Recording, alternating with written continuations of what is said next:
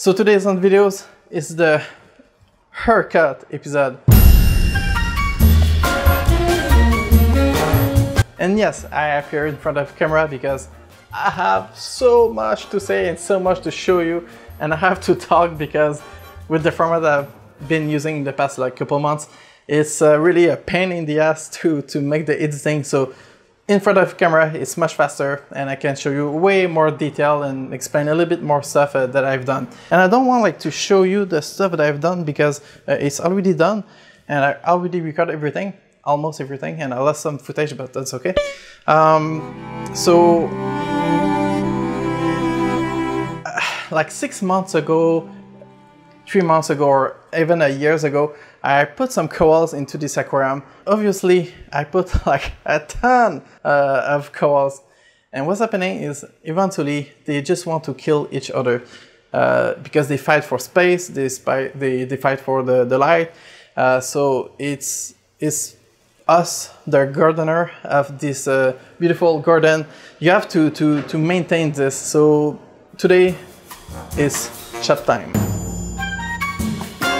So my aquarium has been growing a lot in the past couple months now, and I really want to keep all this diversity of corals. I have to come to the conclusion that I had to cut some of the coral to shrink them down a little bit, and this is what I'm going to show you. So this is the last time that we see the aquarium like it is right now. I mean, I really want to keep as is. I know there's a big problem that is coming up, so I just want to prevent those problems. And to give you an idea of what is happening, if you look like my Splendor, the white one on the right, it is touched a little bit the Duncan, and the Duncan doesn't like that. So this is a problem that I have to resolve. Another one is the feather duster on the front. He grow a lot, and all of my feather duster are doing so well in my tank, and it's become like a problem. So it creates a little bit of shadow on the 𝗙.𝗤, so I have to do something about this. Another problem that I had, and I was a little bit too late for this one unfortunately, is the brown zoanthids that look a little bit yellow when you look on the top. Unfortunately, this species of zoa is super invasive. It grows way too fast for my nano, and it just killed the 𝗙.𝗤 that was on the right. So this is a good example what's happening when you let the full nature do its thing. There's always like one species that want to dominate everything. Now for the setup, this is really particular. So the first thing that I use is the Dremel. After that, I have a cutter, brush tooth, some stuff to just cut the corals, or like to pop the coral, something to just cut, ropes. After that, I have like carbon, a new carbon that I'm going to use, some frag plug that is on the water, some revive for the zipping to just help the tissue. After that, I have the glue, and the glue is a little bit special because I just don't want to waste those glue. Even if I don't like them, I don't like waste, so I remove the branding on them, so to not show that. And after that, I have a bowl, and that's pretty much my setup. So this is my frag tank. This is where I'm gonna put all the corals when they're frags and they are cut and they're healthy. I'm gonna just put them there. So right before I cut all the corals into the aquarium, I wanted to just put an extra bag of carbon because I have a lot of soft coral and I'm not quite sure how the coral will respond. So because there are a lot of toxin are going to be released from the soft coral, there's some mucus, there's some coral that I'm going probably to kill. So I just want to make sure that all the toxin, all the bad stuff are going to be absorbed as much as they can be. So this is why I just add an extra carbon to make sure that it absorbs right away. So before the preparation, I made a new batch of salt water. It's a 35 ppt and it's already good to go. The temperature is also fine because it's like 25 degrees Celsius in the apartment. So this is the water change is probably like the most important thing into the whole preparation because there's a lot of toxin are going to be released. So because I knew that I was going to make a water change, I took the opportunity to try to kill a little bit more of 𝗙.𝗤.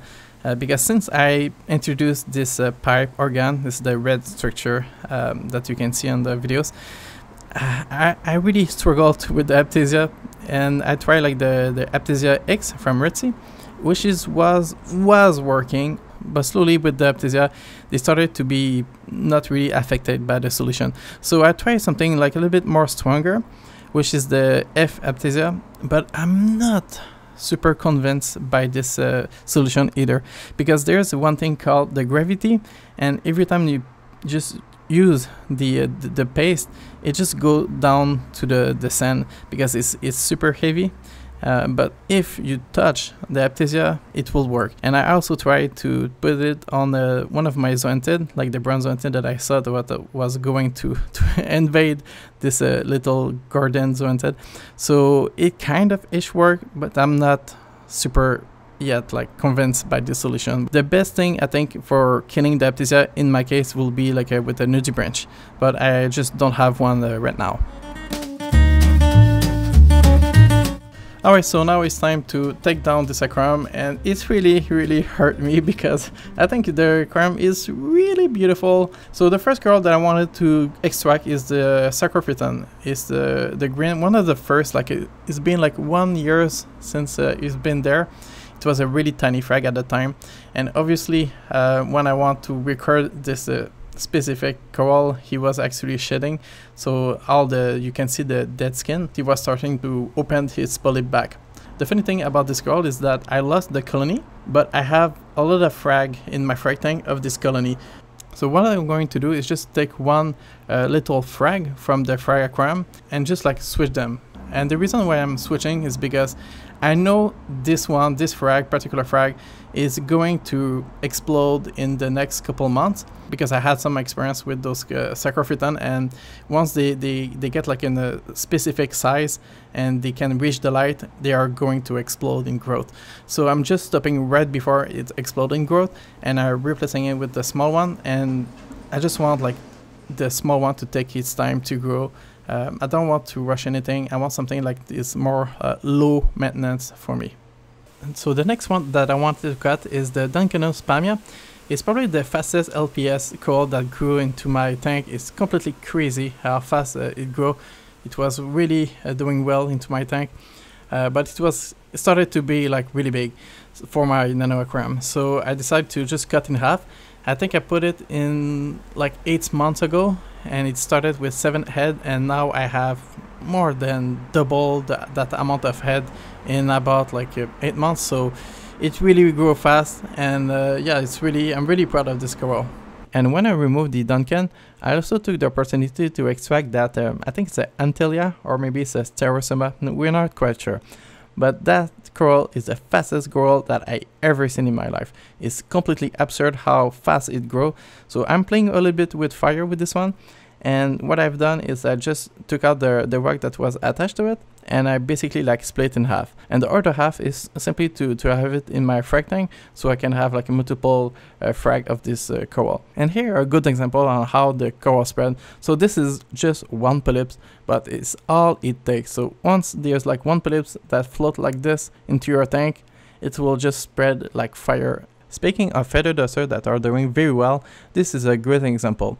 So unfortunately, it's putting a little bit too much pressure on the Colostera, it's the green one, and the polyp I could see like it started to retract.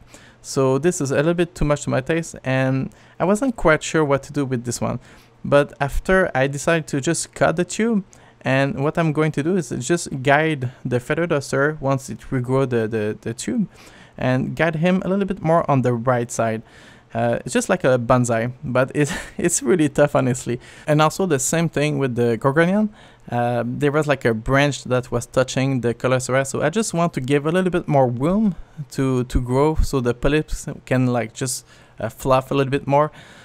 So this is a kind of little trick that I like to do in my tank that people don't really record, but it helped the coral over time. So this Sarcophyton is the main reason why I wanted to break down my aquarium. It started to be way too big for my aquarium. Just to give you an idea, this type of Sarcophyton, they can be as big as my full rectangular shape of my aquarium in the nature, in the ocean. It can be really big. So unfortunately, I had to detach the Sarcophyton, the feet under the rock. It was well attached, and it made me feel really bad because I know I was hurting him, but it's for the good of all the other corals in that are in the shadow of this coral. So I had to do it. So the reason why I wanted to extract the Sarcophyton from the aquarium is because I knew that I was going to make a lot of frag, a lot of pieces. I will be honest, I went like really aggressive with this one. It's not like a full colony, it's like a medium size, but I was aggressive and I didn't leave a lot of surface area from the main feet, the main frag. But I have some experience, and in the past it worked, but if I go too aggressive, I can't kill the coral, so I have to be careful. But usually I have, like you saw in my frag tank, like I have a lot of pieces like that, and I do the same operation all the time. So what was important for me was not to mix the mucus, all the toxin that was going to be released from the Sarcophyton to the aquarium. So that's why I took out the whole thing out, to make sure like it doesn't suffocate the other corals that are in my aquarium. And to help the healing process of the frag, I use the product of Revive from Two Little Fishes, because and I use that product specifically because it's more natural, the ingredient that it has inside, and it's more like gentle, and it helps the processes of the healing all around the wound. So I would recommend this if you frag. Use the Revive, it's pretty good for that. And to attach all this, I had some frag plugs, I had some little pebble wax, organic wax from my outdoor aquarium, and I made like small pieces, and I used like 4 different ways to attach a frag to a plug, just to show you. But unfortunately, I lost the footage. Oh, Mr. Williams! Elmo. What are you going to do with that stick? Oh, there's lots of things you can do with this stick, Elmo. Okay, time out. I need to say something. When I do the recording with my camera, with all the processes of fragging, it's a really pain in the ass for me, because I just have like one camera and I don't have a lot of space. So it's every time that I document something with a camera like this, for me it's really hard, and the results are not really good most of the time. And that batch was like not that particularly good. So when I don't have the camera, like in my frag look pretty good, but when it's with the camera, it's awful. Like, just to give you an idea, like I have to stand up on the stand to go to my aquarium. My head hit the light time to time. I try to record the stuff that in top view, and my belly just touch the tripod. So what I want to do right now is just to give you like some tips how I frag myself up, because I use like 4-ish different technique for this videos, and I lost some footage, so I couldn't do the video like I wanted to do, so whatever. So let's pretend this is like one of the frag, like a soft coral. So I'm gonna show you like from the worst to the best technique, in my opinion. So the worst technique, I think, is like I always start with a rack, and after that I use like the frag. So most of the time you can see some people like they use like some glue. You glue it like on the rack, like over there, and you put the piece on top and you call it the day. The problem is like after maybe 1 day, a week, couple days, the frag will just leave. So this is what happened with soft coral. With hard coral like Aqua and stuff like that, like it's super easy, plug, that's it. Another technique that I use is the use of an elastic, whoops, like this. And usually what the people like do, and sometimes I do too, depending on the coral, you just basically like do like this. It's like, oh my god, like you stick, perfect, nice, cool. No, the problem is like when you use the elastic and you put a lot of pressure, the coral will just basically like split in half, and you're gonna have like a one half that's going to float away. So this can be like not the best way. So if you use elastic, the best way to use the elastic is to not put a lot of pressure. So I'm gonna give you like an example. The idea is to just do like this, not a lot of pressure, like leave a wiggle room. So there's no like pressure like this, just a little wiggle. The idea is when you have the frag piece, is just to have like one contact like this. And eventually what's it going to do, it will slowly attach like this, and eventually it will form like a round shape, and it will just grow like this. So the idea is just to have like a one contact with the rock and just let the coral do his thing, like to attach naturally to the rock, and it will do his thing correctly. So this is a technique. Another technique that I like to use is the thread cotton moss like this. This is the AIO Nature Aquarium. It's like a biodegradable thread. Like honestly, it takes like maybe a couple months, years to degrade into the aquarium. But the idea is like to just have like a small rope thread like this, and it's just basically around like so. Where's my thread? Do like this. The problem when I've done like the batch that you see right now is I strangle basically like the frag like this.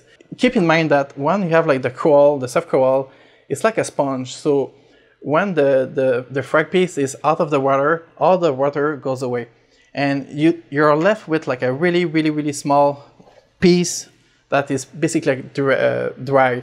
So what I recommend when you use like a thread like this is just to use gently like this, no pressure. The same thing with the elastic. And at the end, what I do, like just on the back, the way like I just like cut the wire, and I use like the glue to just seal basically the thread like this. When you use like thread like this, what can happen is the coral can grow like this way, can grow this way, and it can like split the coral. So be careful with that. It's not the perfect solution, honestly. It depends on the coral. So I probably wouldn't do that again with that batch. Honestly, the batch is fine, but it's not the best way. In my opinion, the best technique to frag stuff and make like to make sure like the frag is on the rock is with nothing. I'm gonna show you. So this is my frag tank, and usually what I have in my frag tank, I have like a basket like this. And what I do, I make sure like I don't have a lot of flow around this area. And actually I think my pump is turned off right now, but I just put the piece on the basket with a low flow. Like you can see, there's like actually one of the frag over there. Those stuff, by the way, they are organic rock. Like they're just like small piece of rock, nothing particular. So the idea is like to just let the nature do its thing, and to me this is the best way. And to show you an example, all the frag that you see over there, they are made like this. You can see I let the nature do its thing, attached to the rock, but I attach the rock to the plug, so it's easier for me to just put the coral into the crate like this. So to me, this is the best way, is basically let the nature do its thing. So what I did after all the frag pieces were done, I put them into the nano tank instead of the frag tank. And the reason is because I want to make sure that the healing process is more smoother. Because if you put the frag piece into a new aquarium, the transition and the adaptation is going to be like much harder for the frag that are already adapted to the previous aquarium. In my case, is the nano tank. So, and I also want to make sure like I monitor them to make sure like they don't like melt or something like that. So this way is like it's a little bit more smooth. So the healing was there. So after 3 days, I put them into the frag tank, and they have been there since. So after that, we had the pipe organ, and this is not the pipe organ that I had in mind initially. I had another version of this pipe organ. It's like a white version from the Fiji, I think, and I couldn't find anywhere, so I went with this pipe organ, and those things, they really grow fast, so be careful. And I kind of like regret to have that pipe organ because I had like initially like the worms inside, but I removed it with the dipping. But I also had some Ep.64 that was hiding inside the crevice, and because of the way the structure is made with the pipe organ, you can have like any kind of weird stuff that grows into it, and you just can't see them. So unfortunately, I had like an infestation of Ep.64 that was like inside of them. So I just removed like a big chunk, and I saw like a new Ep.64, so I had to make some cleanup with that. So the next coral is the gunner. So I had in mind that I was going to extract the coral and just cut in half. But unfortunately, that coral is so well encrusted into the rock, I really tried to extract with the tools. I tried with my hand, my finger, and I was forcing so much that I was scared to break the glass, break the rock, kill a coral or something like that. And I decided, you know what, maybe it's not worth it. And I decided to let it go. So he won that battle, but this is not over. Unfortunately, I hurt a little bit him, but the next day he was totally fine. So the next coral that I wanted to cut is the white Splendor. And this is a little bit crazy because I put that coral just a month ago and it's already too big to my taste. So I decided, you know what, I'm gonna give him like a little bit of a haircut, and I just cut some branches and I'm gonna wait a little bit that he regrow again. So right now I have like 2 or 3 frag to my frag tank. So usually when I cut corals I make some frags, but in this case and as you can see, it literally killed one of my 𝗙.𝗤, and it took approximately like 2 weeks, I think. So that brown zoantid is just like a pure pest, and in the past I already removed a lot of them, but this time, you know what, I decided I'm gonna remove all of them. I just can't handle the fast growing coral, and it just killed the other coral. So I decided, you know what, it's over for them. So that green Splendor is probably one of the first group of coral that I put into my nano.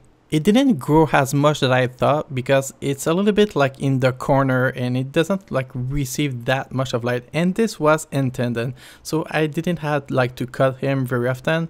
This is basically the first time that I'm actually removing the full Splendor. So what I'm doing is like I'm going to replace them with 2 frags that I had into my frag tank, and I'm just gonna wait until those 2 frags will regrow again. So there's one thing that I want you guys to keep in mind is everything that you see is actually like a short video, but the reality is completely different. For me, this took place in like different days.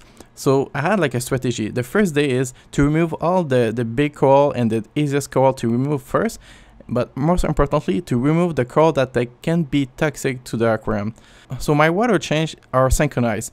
I didn't do a water change right after I cut the corals. I waited a day so all the coral can release all the toxin, and the next morning I just flush basically all the water and I just replenish with the new water. In 12 days I did 3 water change, and they are each like 0.75% of water change. So it's really heavy water change, but it really helped the health of the corals.